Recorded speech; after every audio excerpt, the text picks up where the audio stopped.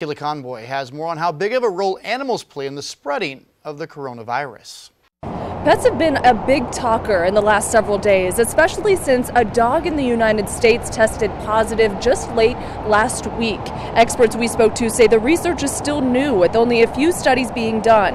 But they say typically domestic animals are given the virus directly to see if they contribute to the spread or show signs of symptoms. In most cases, it's a large swab full of the virus that they are given through the nose. They've tested dogs, cats, and even ferrets, saying the dogs were least at risk of showing symptoms. They could test the dog as being positive, but they were really not being infected in there. On the other hand, the two other type of experimental animals, whereas the cat and the ferret, they were highly susceptible.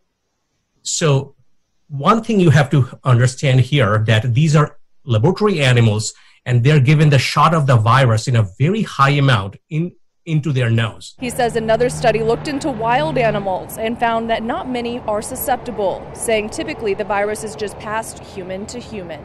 So everybody out there, just stay safe and keep tuning in. We will have new myths to debunk each and every day. Reporting, Kayla Conboy, Fox Carolina, the 10 o'clock news.